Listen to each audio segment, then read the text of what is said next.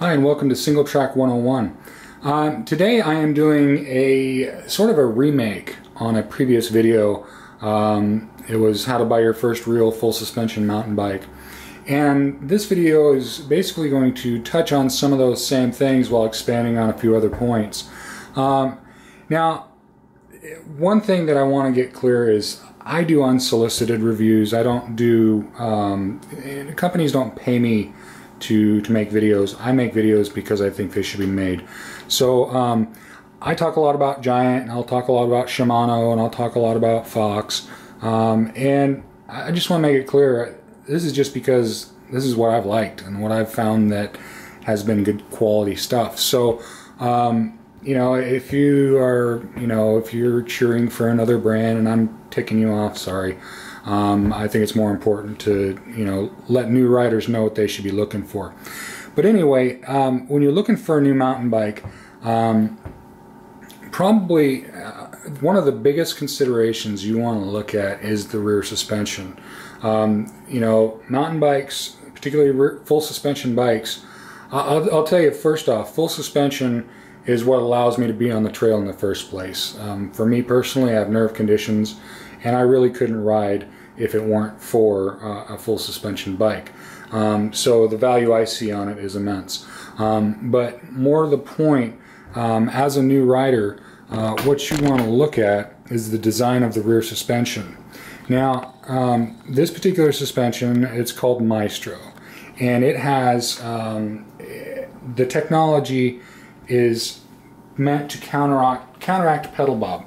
Now, this piece in here, this is all a single triangle. It's a single piece, and it's got a dual pivot. It's got this pivot here and this pivot here, and this comes up, so the action is a little bit different. Most bikes just have one pivot here and the rest actuates like this.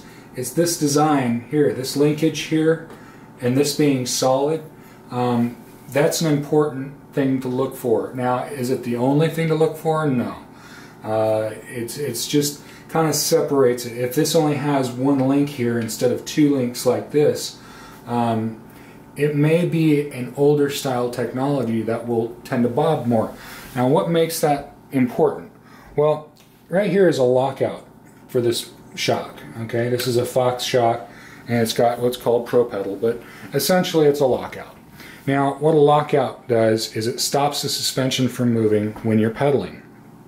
So it pedals more like a hardtail and more efficiently, right? Well, it started with DW Link, and DW Link they designed a new way to measure suspension. And so what happened is a lot of other makers started making their own, and basically following that same perspective at looking at suspensions. And basically what happens is the chain tension counteracts the pedal bob, and so you get a stiff rear end. And that's a real important thing to look for when you're looking at a bike. And is it dire? No, it's not dire. It's not like if you get a bike that's not a dual pivot design or doesn't have some other counteracting technology like Niner has CVA, Yeti has Switch. There are all kinds of technologies out there that are meant to do it. But having them is so much nicer than not. Okay, it's kind of like air conditioning for your car. You get, it's like you buy this really nice car. It's got all the bells and whistles, but no air conditioning. It's kind of a bummer, So, and there are certain cases where air conditioning just isn't as important. Like a top fuel dragster. You get into that kind of stuff. Like you get into 8-inch travel full suspension mountain bikes. You don't need something that counteracts pedal bob as much because it's designed for a specific purpose. But when you get a bike, like most people, you want something you can ride everywhere, and that includes some downhill, that includes some cross country.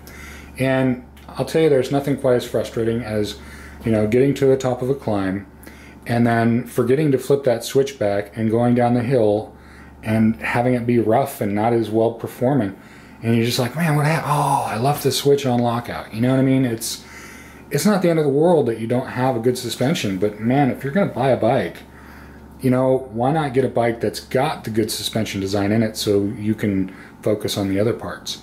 So that's my big thing on when you're buying a new mountain bike or your first mountain bike. Really look at the rear suspension. It does not have to be giant. It does not have to be, you know, the bike manufacturers I'm mentioning specific. But I will say that suspension designs that are split pivot, they do counteract brake jack. Okay, and brake jack is a real important thing to counteract. What brake jack is when your suspension is locked up, you know, when you hit the brakes, your suspension just locks up, and so all the traction you have, because of it being a full suspension, goes away because of brake jack. Okay, so instead of being able to hit the brakes when you're going down a rough section, your rear tire just kind of skips over stuff, and that's a bad deal. This suspension in particular, Maestro, does counteract brake jack and pedal bob, so it's a good suspension design. And again, I am not saying that Giant is the be-all end-all. It's certainly a nice bike. I haven't felt the need to change. This is a 2011, it's 2015. I'm still really happy with my bike, and I've gone on a lot of demo rides and tried a lot of different things out. Over and over, I keep going back to this bike thinking I'm just happy I have this bike. So for me, it's not that I'm the authority on this, it's that I've been there and I've been real happy. I've seen other people go through bike after bike after bike trying to find the one that really makes them happy. And you know, the more important point to that is demo a bike. If you've got a bike that you think you want, I would say don't buy it until you can demo it. And certain places, they will let you demo a bike, and then, you know, if you buy it, they'll put that credit toward the bike. You know, so they say they'll charge you $60 to demo a bike. Well, if you go out and demo the bike and you don't like it, at least you're only out $60 instead of, like, you know, $3,000. So demo as much as you can, because that's really going to give you a good idea of what you're looking for. I demoed this bike 2 different times before I bought it, so maybe that was overkill. But I also demoed it to try different sizes. Okay, and that's the next point on buying full suspension, is that you want to size properly.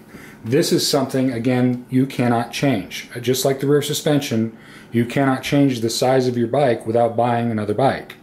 Now, you know, if you're used to Mart bikes, you know, bikes that you can get for $200 that are full suspension, they typically only come in one size. But when you get a bike like this, a bike that's respectable, that has really good capabilities, they're going to be sized. This happens to be a large. I'm 5'11 and a half. This bike fits me quite well. If you are in a situation where you don't know what size you need to be, you need to listen to the bike shop and kind of pay attention to what they're suggesting. When you get a smaller bike, a bike that's too small, you'll never be able to get a correct bike fit. And that gets into a whole other can of worms. But bike fit is really important. If a bike is too small for you, it may feel whippy and snappy and move around on you, and it's real whippable, you know, it's real light under you. But, you know, I've seen it happen. You get that real small bike, and then, you know, you try and adjust it for yourself, it just doesn't quite fit because you got the wrong size bike, and that's a bummer of a situation. So really check the sizing for yourself. And like this particular bike, when I tried it, I had a hard time picking up the front wheel because I was like, man, it just doesn't pick up as easily as the medium does. Well, what I did for that is I went and got a shorter stem and wider bars, and it really made a big difference. And that's another video I'll carry over from before. But anyway, the size of your bike is really important. You don't want to get too small of a bike. You'll regret it. You know, maybe there are some people that really like riding a size smaller. I'm saying it's better to, you know, shorten the components a little bit, like your neck and things like that, rather than be on too small of a bike. So anyway, that's my other recommendation. You know, as far as buying bikes, and you know, I'll tell you a little bit about Giant. They have a lifetime warranty on the frame, and I did actually use that. I cracked the frame when these first came out. They didn't have a real big weld here. The weld was kind of small, and mine ended up cracking right there. Giant was really cool. They sent out a replacement frame, and my bike was back together in less than 2 weeks.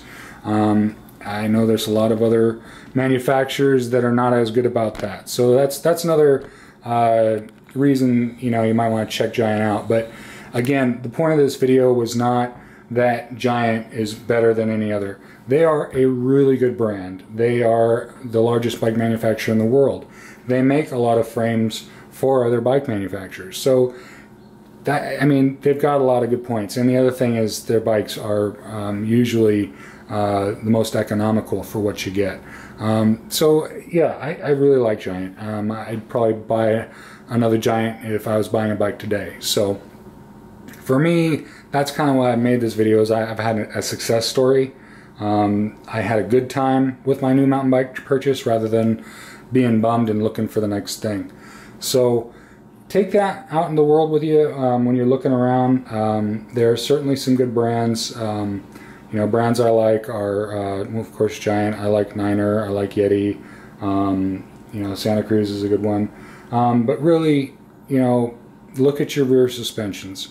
Your rear suspensions should be the major focus of a full suspension bike. If you've got something that is not a good design, it's a bummer because you end up getting stuck with that. And I will say one more thing to kind of clarify that I'm not all about Giant. Giant makes a stance, and it is a really inexpensive bike. It's 120 millimeters of travel on a 27.5 wheel, and it is a good it's a good bike. However, it has a split pivot design, and the split pivot design does not counteract pedal bob, so you have to use the switch on that one. Okay, so I am not blindly saying go out and just buy anything that has Giant on it. Okay, I am saying if you're going to buy the stance, I think it'd be better to get the Trance or the Anthem 29, you know, depending on what you're looking for. And that goes into another thing, which is suspension travel. But really, the point is the rear suspension should be your main concern in a full suspension bike. Because if you got that stance, I've been talking to a guy that did get one, and you know, it's a great bike. It you know, goes down the hills nicely. It does everything nicely. You just got to flip the switch every day, or every time you go up a climb, and it gets, you know, it's kind of a pain. And you know what he said is, yeah, I would have rather have gotten the Trance to start with, because he made a lot of nice upgrades to his bike. So if you start with a better base, you know, your frame and your rear suspension, that's kind of unchangeable, but you can change everything else.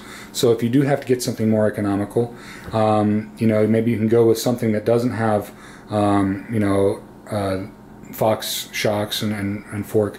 And again, I reference Fox because their basics are really high end to begin with. They don't have, you know, an entry level. I mean, they do. This is all entry level stuff, but it's really good. So there isn't, you know, you don't have a crappy Fox shock, so to speak. So anyway, those are my basic pointers. I know these videos are long, but there's a lot that I've covered here. And one more thing that I will cover is wheel size. And I'll go more in depth on that on another video, but I really like 29. This is my personal thing. For me, ride quality, how smooth the ride is paramount. It's everything for me. So I've ridden the 27.5. I like it. It's not as smooth as I need it to be personally. So if you're older, or you have nerve issues, or you have some sort of pain, or maybe you're not that good of a rider, you're not that sure on a bike, a 29er would be the way to go, because a 29er is much more forgiving. There's a lot more traction. It's a lot more stable of a bike. If you want a bike that's good for getting up in the air and jumping around and just kicking that thing around, maybe a 27.5 or maybe even a 26 if you can find one. But between a 27.5 and a 26, I'd definitely go 27.5. Again, that's me being oriented to the 29ers, so take it for what it's worth. But you know, as far as which, you know, should you get a 29 versus 27.5, they've said, oh, 27.5 is going to be the dominant wheel. Maybe. I'm always going to like my 29. So, but anyway, guys, I appreciate you watching, and if you watch this long, thank you. Please subscribe. I'll put up more videos like this, hopefully videos that are informative, helpful, things that touch on mountain biking that just give you a little bit of insight from someone that's been in it a while. Again, I'm not the be-all, end-all. I'm just another point of view on YouTube. So anyway, guys, thanks for watching. Please subscribe, and have fun out there. Thanks.